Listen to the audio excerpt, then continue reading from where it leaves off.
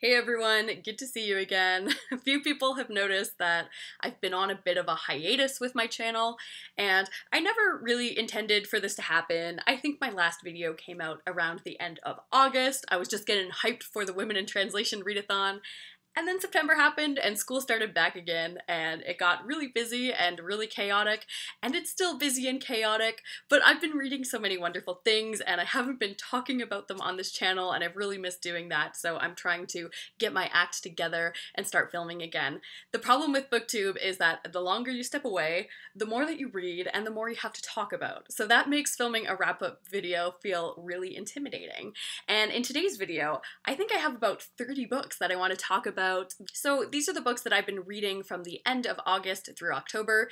November actually ended up being a very decent reading month for me, so that will have to be its own whole wrap-up video, but we'll cross that bridge when we're there. So I'm gonna have to move through these books pretty quickly to keep this video at a decent length, so I'm sorry if I can't go more in depth about all of this stuff.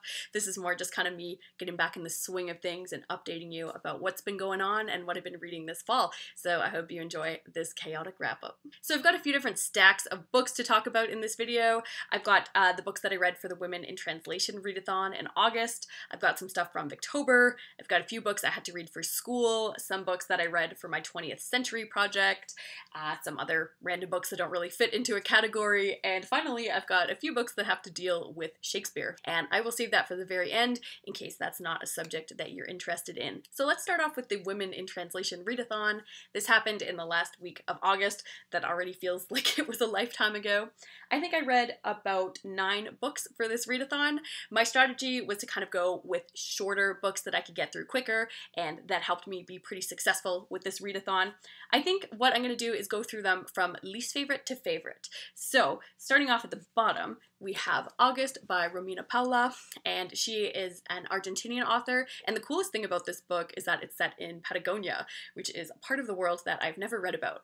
But I thought it would be so perfect to read a book called August in the month of August, but it ended up being funny because August in Patagonia is actually in the winter, so this book was not the summery beach vibe that I was hoping it to be. It was kind of more of a chilly winter book, and this is one that it was pretty good, but it ended up kind of disappointing me. It's about a girl who goes back to her hometown to mourn her best friend who has died, and they're going to scatter her ashes, and I thought this book was going to be about loss and the grief that she went through, but it kind of was mostly about her reconnecting with her ex-boyfriend who was kind of a jerk. So I didn't really love the direction that this took, but I'm still glad that I checked it out because it was cool to read about Patagonia. And then on my list we have The Lover by Marguerite Duras, and this was translated from the French, and this is a novel that is apparently heavily autobiographical, and it's about a girl who grew up in Vietnam. At the time it was a French colony, Indochina, and she has this love affair with this Chinese man, and she's pretty young while this is all going down, and it's kind of her as an older person remembering this time and this pivotal relationship, and this was really well crafted, and I feel like it's the kind of novella that you would really appreciate having read a couple of times, because I think it would be very interesting to explore how her perspective shifts in the book. However, I did find the love story in this book pretty uncomfortable to read about because of the age gap and some of that dynamic, so it's not really a story that I fell in love with, but I think that it was very artfully constructed, so I could still appreciate it on that level. And then I have another French novel. This is The Party Wall by Leroux. She's an author from Quebec, and this is a book that I was loving so much in the beginning. It was kind of told in these interconnected short stories where you'd be introduced to a pair of people, and they think that their relationship is one type of way, and then there'd be this big plot twist where it turns out that they didn't actually know how they were connected. So those plot twists were really stunning. However, the second half of this novel wasn't as satisfying because you return back to these couples after these major plot shifts and they have to kind of resolve their relationship, and it just wasn't as fun or shocking as the earlier stories. So this one just felt kind of disappointing in the end, and I didn't love the way that the author tried to sloppily connect all of the characters together. So it was a bit of a miss, but I'm very excited that I checked out this author because I think she's got some cool ideas. Then moving on to Brazil, I have 2 novels by Fernanda Torres. I ended up liking this one a little bit more, Glory and its Litany of Horrors. This is about an aging actor and his career basically as he's gone through the entertainment industry in Brazil, trying to make it as a young struggling artist and then basically degrading himself as he continues on throughout his career until he has this totally humiliating performance of King Lear as an older actor. So I really liked seeing the ins and outs of the acting industry in Brazil. The author herself works in acting, so she seemed to have a very clear insider perspective, so this one was kind of cool for that. The end was a less satisfying read for me. This is about a group of 5 men who are friends, and it examines each of these men at the moment of their death and how they all respond to the loss of their friends, and they are nostalgic and like thinking about the times that they had. And this was kind of like a party boy novel. Most of these guys weren't great for the most part, so it's kind of like about their antics and all of the women that they have hurt and betrayed along the way. They're kind of selfish. So this one wasn't as much fun as I was hoping it was going to be, so I didn't love this one, but still glad that I tried both of these books by this Brazilian author. Moving on, I have Other Russias by Victoria Lemosko. This book was really cool stylistically. I've never read anything quite like it, in that it's these graphic dispatches from Russia. So the author kind of goes around and she meets people and she draws them and she tells their stories. So I really liked the format for this book. I much preferred the first half, where she goes to these kind of unusual locations in Russia. She went to a brothel and to a youth prison, and she's telling some of these really shocking and compelling stories that you would never have heard about otherwise. The second half of the book had to do with more civil unrest in Russia, and while that was still an important subject, I think that that was material that readers in the Western world would maybe be more familiar about. It covers things like Pussy Riot and protests that are happening against Putin, so it was still cool to read about it, but I really much preferred the things that she was doing with the first half of this. I've got another Russian text coming in next, and that is City Folk and Country Folk by Sofia Khvoshchinskaya. I really enjoy reading 19th century Russian classics, and sadly this is the first ever one that I've read that was written by a female author, so it was so cool to find this book and to read it. It was totally delightful.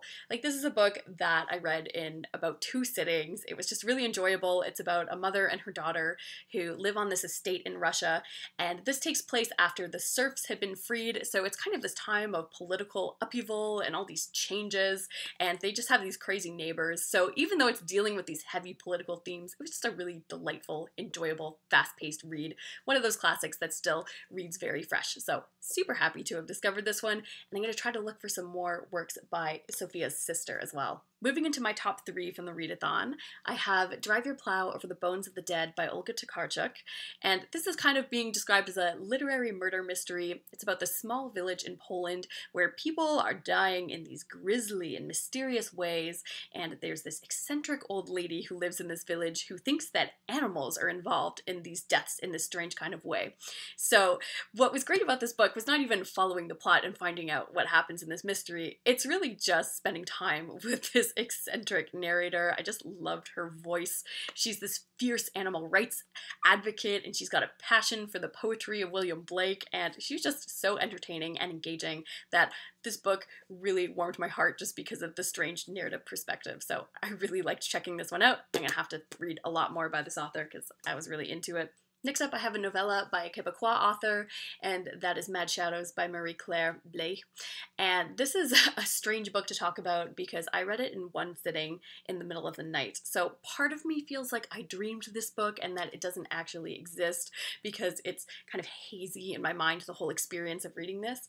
But this was very intense for a novella. Like, I kind of had to read it in one sitting because I couldn't put it down, but I also needed it to be over because it is so dark and violent and twisted. It's about this extremely dysfunctional French family. There's one daughter who's considered to be ugly and she's quite unloved in the family, and then there's a beautiful son who has kind of been coddled so much in his life that he's sort of mentally undeveloped, and it's kind of this bitter relationship that these siblings have between each other and their mother, and it's just so twisted. It gets so violent, it gets so messy, so dramatic. So it's short, but a lot of drama goes down in this one, so I really liked checking this out even though it was super messed up. And then finally, my favorite thing that I read for this readathon was this giant collected comics from the Moomin series by Tove Jansson, who is a Swedish-speaking Finnish author.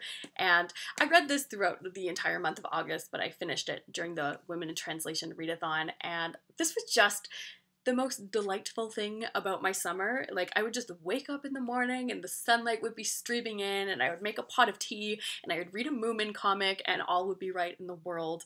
This is about the delightful adventures of the Moomin family, and they're a family of creatives. They're kind of artistic. They go on these adventures. They take a lot of naps. They eat. They live a really good life, and they get into all of these silly, ridiculous situations, and I just loved every character in this. Tove Jansson is so clever. You know, these are comics that could be appealing to children or really anyone who's young at heart, so super glad to have checked this one out. This was just the highlight of my summer. Moving forward now to another readathon, I tried to participate in Victober. Even though October was not a stellar reading month for me, I was still able to hit up most of the challenges in reading only 3 books. So my favorite read for Victober was actually a reread, and that was one of the challenges, was to reread a Victorian classic, and I checked out The Return of the Native by Thomas Hardy.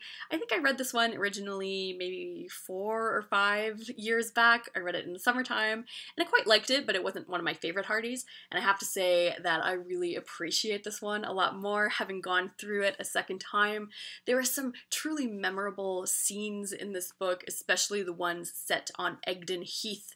The scene in the beginning where they're burning the bonfires, and Eustacia Vi, who's this total femme fatale, she's kind of walking around on the moors looking for her lover, so that scene is just so good. And then there were a few characters that really jumped out at me this time around. Christian Campbell is this peasant guy who is like afraid of everything, and everyone calls his gender and his manhood into question because he's such a scaredy cat, but I really liked his character. He made me laugh every scene that he showed up. I also totally fell in love with one of the secondary characters in this, Diggory Venn. He is a Reddle man, which is a job that doesn't exist anymore, but basically he would go dyeing sheep, and he would be covered head to toe in red dye. So you picture this kind of semi-demonic character wandering around red from head to toe in the moors, and he got rejected by this girl, but he hangs around and he tries to prevent too much trouble from happening to her because he knows that her husband's a bad dude. So he kind of follows this husband around and gets in his way and causes some trouble, and I really liked his chaotic neutral vibes and how he wouldn't mind breaking a few rules, but ultimately he was kind of good at heart. So that character was really cool. So happy to revisit this one. Then I also read Agnes Grey by Anne Bronte, and this met the challenge of being a Victorian classic written by a female author and a book that was published in the same year as my favorite Victorian classic. It's kind of wild to think that Wuthering Heights and Jane Eyre and Agnes Grey were all dropped on the world in the same year.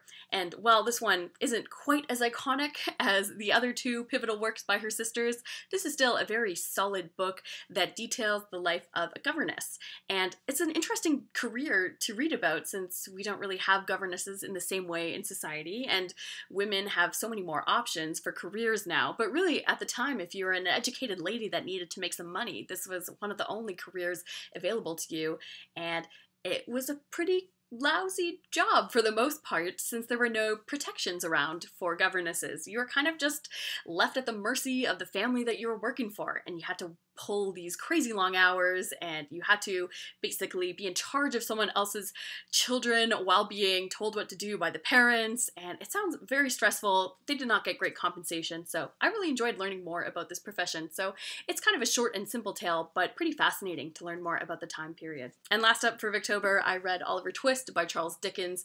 This met the prompt of being a Victorian classic over 500 pages, although this is hardly that lengthy by Victorian standards, but whatever. You know, this is a book that actually did drag quite a lot. It did take me most of the month to read because I guess it just didn't need to be this long. I feel like I was kind of familiar with the story from having seen the musical ages ago, and all of the really great stuff in this book, I think, is in the first 100 pages, and the hardships that Oliver is going through in the workhouse and some of the awful guardians that he has. I really liked those moments, and while I really liked reading about this seedy underbelly side of London and reading about Fagin and like the gang of criminals, unfortunately I felt like the characterization was a little too simplistic with this one, where characters were either like really wonderful, morally pure people, or they were kind of these seedy criminals, or or criminal with a heart of gold. I just didn't feel like the plot was that engaging or the characters were really all that wonderful, so can't say that I loved this one, but glad that I gave it a go. Next up, I have 3 Canadian novels that I had to read for the grade 12 English course that I'm teaching now.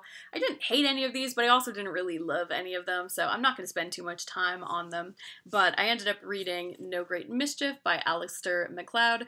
This is a book that's set in Cape Breton in Atlantic Canada, and it's about a man who is very nostalgic, and he is just remembering his whole life story and the story of his ancestors and his family, and it's a very slow and meandering kind of book. So if you're into those sort of long-winded family tales, then you might like this one, but I thought that this book was way too repetitive, and it also became a little bit too much of a parody of itself that I ended up kind of laughing more than I felt like I should have at this book. But yeah, it was way too nostalgic for my taste, so did not love this one.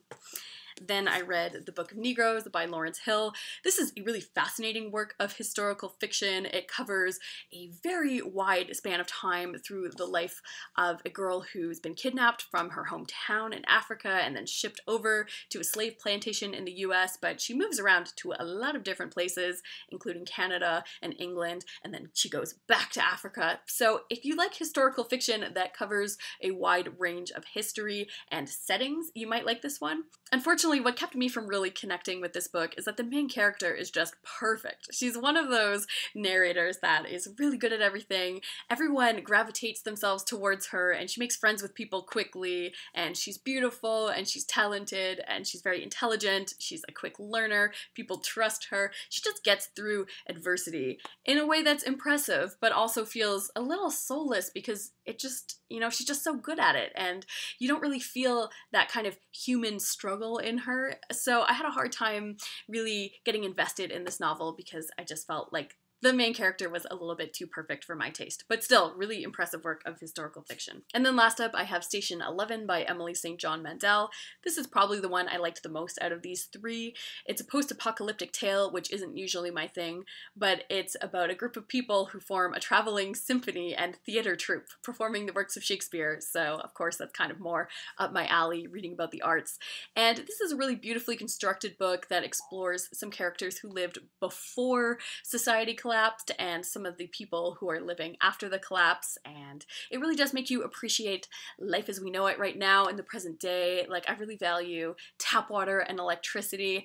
Unfortunately, what kept me from loving this one is that I didn't feel that kind of emotional connection with the characters. They seemed kind of distant for the most part, but I know a lot of people who really love this one, so on one hand, I can see that it is really beautiful and it's really well told, but it just didn't hit me on that level, like in the gut, that I really wanted from this kind of post-apocalyptic book. I felt myself distanced from it, so glad I checked it out, but didn't quite love it. Next up, I have 5 books that count towards my 20th century reading challenge, where I'm trying to read 1 book published in each year of the 20th century.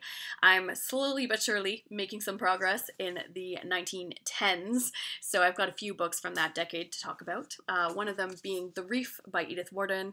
I really love Edith Wharton. She has yet to disappoint me with any of her novels, and this was no exception. This one's set at a French chateau, and it's about a woman who's recently become a widow, and she gets involved with this old flame of hers, and he comes to visit her, but what she doesn't know is that he had this fling with this young woman that is her governess and is also engaged to her stepson. So like there's this whole confusing web of relationships. It's basically Edith Wharton taking on a love rectangle, and you know that it's going to be messy and emotional, so this was a really fun psychological read. Then I also have Petersburg by Andrei Bely, and this is a modernist Russian text, and it's so interesting reading about pre-revolution Russia, where you can see these tensions that are really starting to boil and cause some chaos, and this was a really challenging novel. It's this deep dive into the city of St. Petersburg, but it's also kind of metaphysical,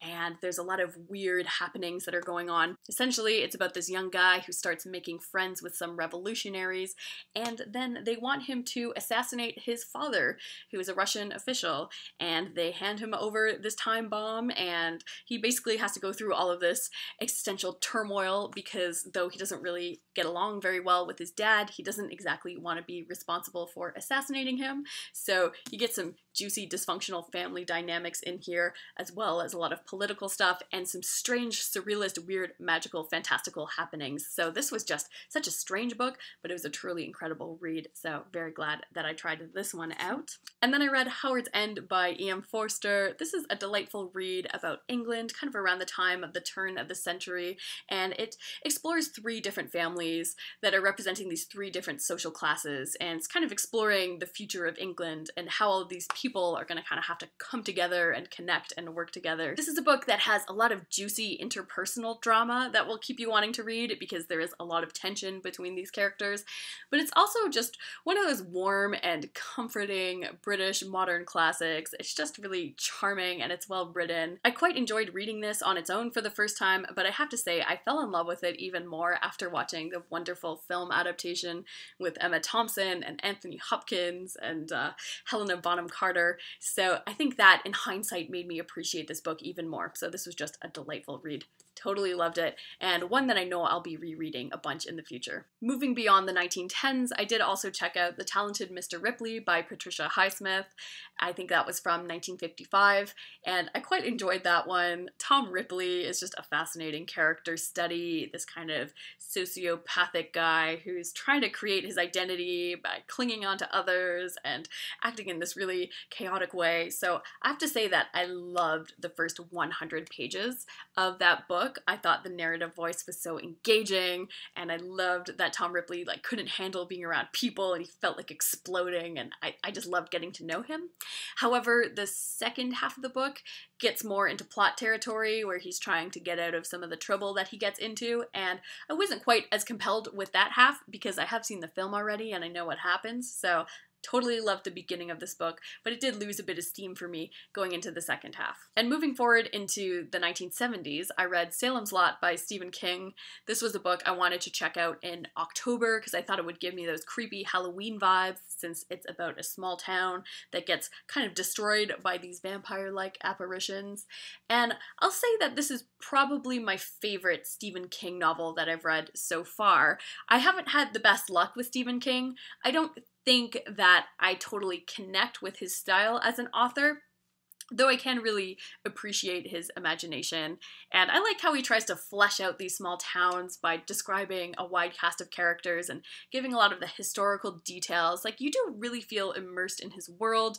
There were some creepy moments in this book, but overall it just felt like it was a little bit too long, there was a little bit too much drag, and that's kind of a complaint that I have with horror books sometimes, because that whole suspenseful atmosphere can't be sustained throughout the whole thing. I get it, but when a horror book is over 500 pages, it does get to be a bit much. But I did really like the idea that he explores in this one about what would happen in our hyper-rational, logical, scientific society when these weird paranormal, supernatural events happen, and would people respond in time because we don't really believe in vampires anymore? Would that work to our disadvantage? So there's some cool ideas in this one, and I'm glad that I checked it out. Alright, now we're going to move forward to my random pile of books that don't really have anything in common with each other.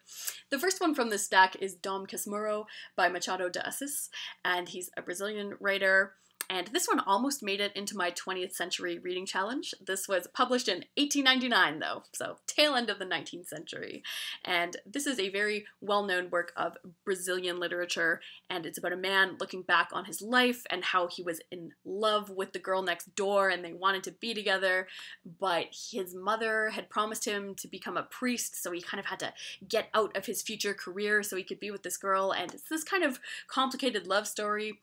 And I really enjoyed reading this one back in September. It was quite engaging and it was told in this very creative way.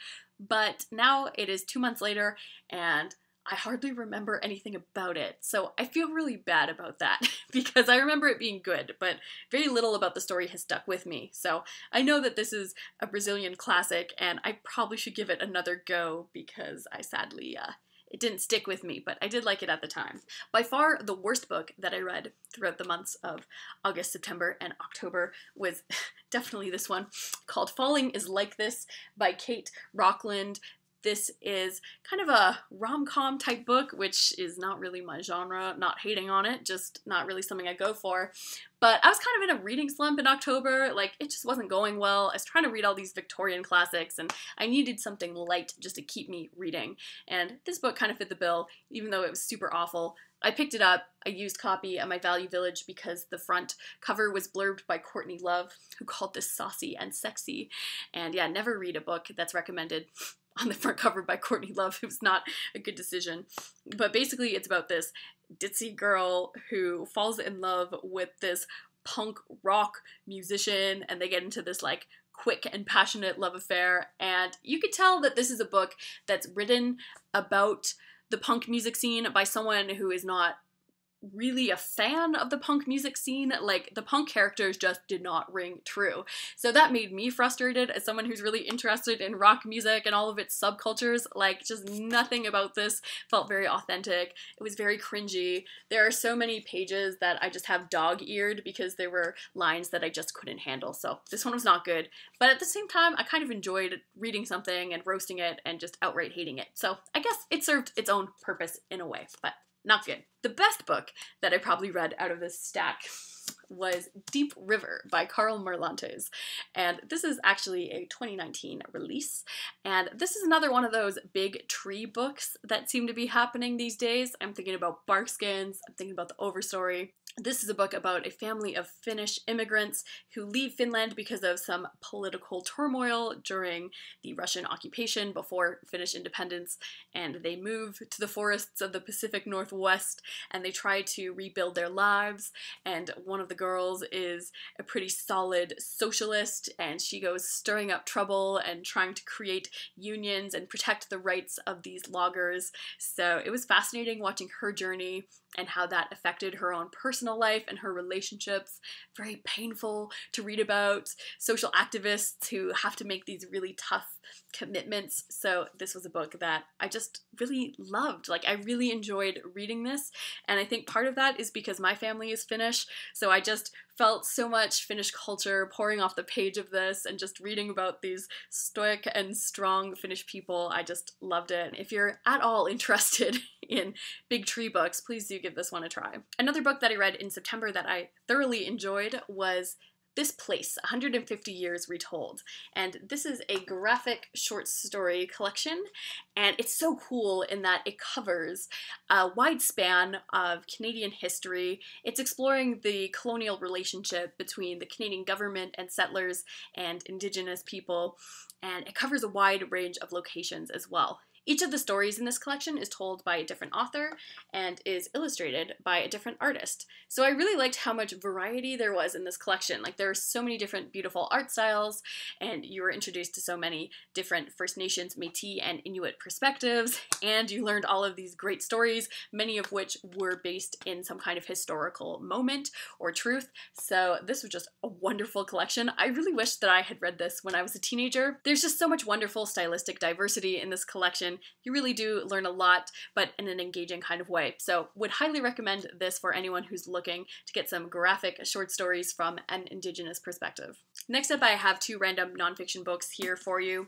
One of them is called Refuse, Canlit in Ruins, and this book is very niche. You probably won't be interested in this unless you are interested in following the Canadian literary scene.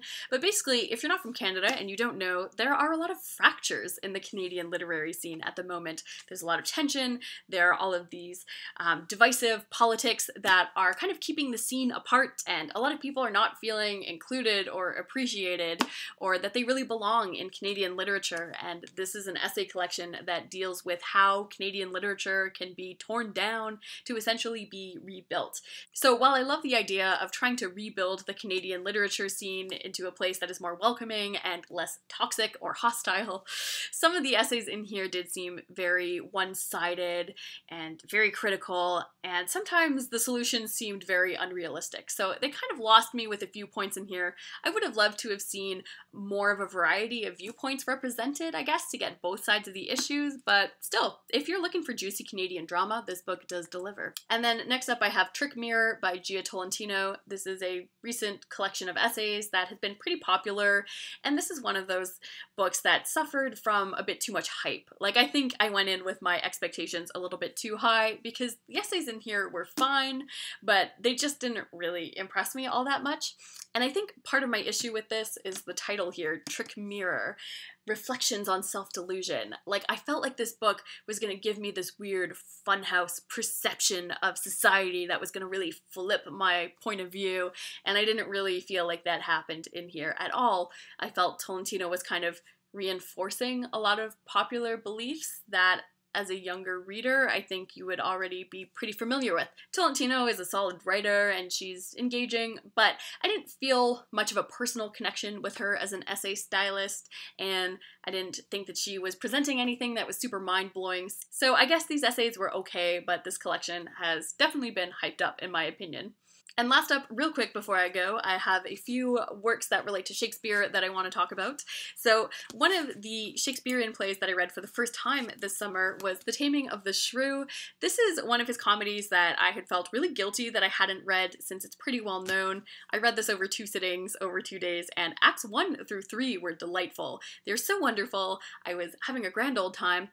And then I picked it up again the next day, and Acts 4 and 5 happen, and there's kind of a radical shift that goes on. Basically, if you know the premise, it's about a man who wants to tame his wife and make her more submissive and less shrewish, and he does so by some very questionable methods that you kind of feel bad reading the second half of it because he's basically torturing her. So from a modern perspective, that half wasn't as cool, and you can't help but feel that those scenes might have been played for laughs for an Elizabethan audience. So the second half of this was very confusing. At the same time, I feel like it's so over the top with the misogyny that I also kind of hope that it's ironic in some ways and that there's some pointed commentary in here. So I had mixed feelings about this one, but it was really interesting to think about while I was reading it. And then after that, I mostly did a lot of rereading for some Shakespearean plays. One of the plays I reread was Much Ado About Nothing. This was the first Shakespeare play that I ever read when I was in 8th grade, and it was such a wonderful introduction to Shakespeare. I'm so lucky that I had a teacher who made it a really positive experience, because obviously you can see I've gone on to really appreciate him later on in life. So anyway, this is just a really fun play.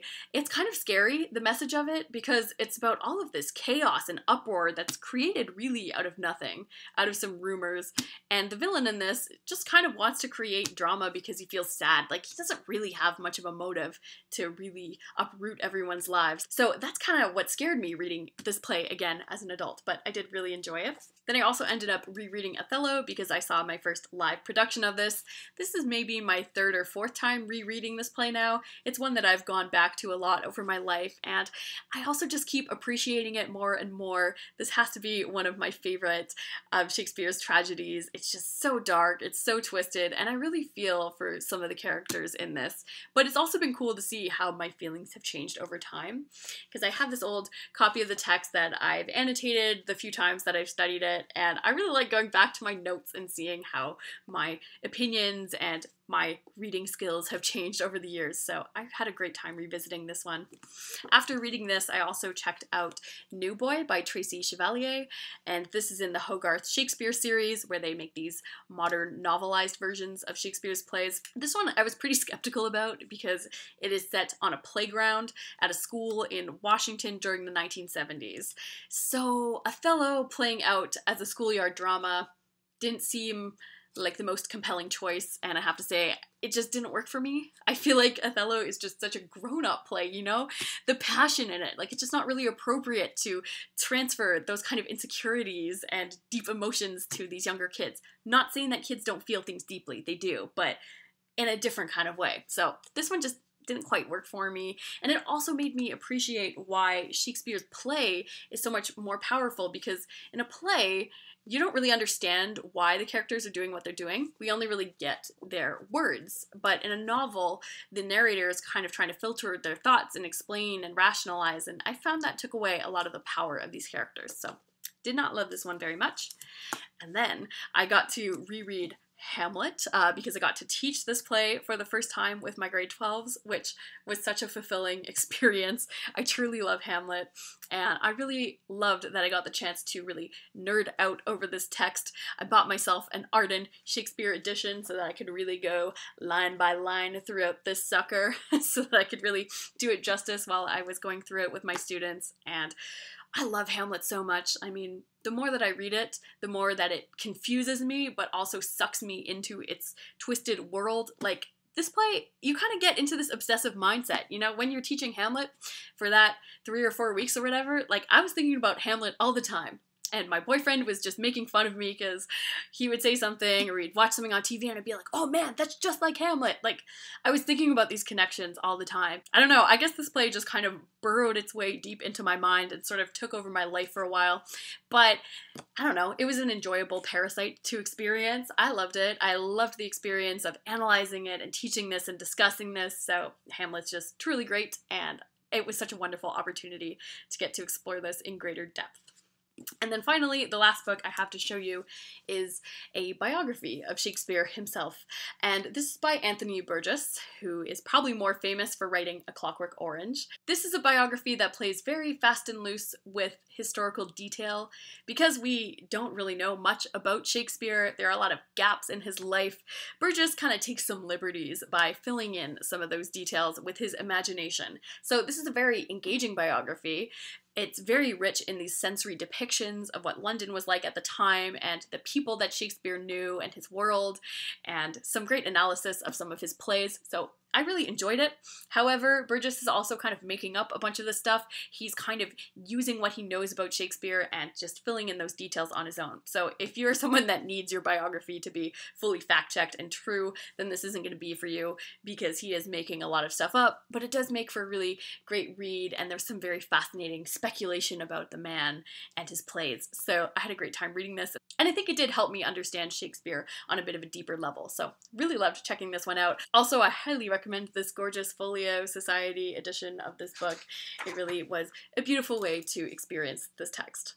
Oh my goodness, we have made it to the end of my gigantic August, September, October wrap-up. Thanks so much for checking back in on my channel and seeing how I'm doing. I am hoping to get things back together and start posting more consistently by the end of the year. I mean, it's year-end best book list season. How could I miss out on that? So I am hoping to be checking in more often, and I do have a November wrap-up still to come too. So thanks so much for checking out this video.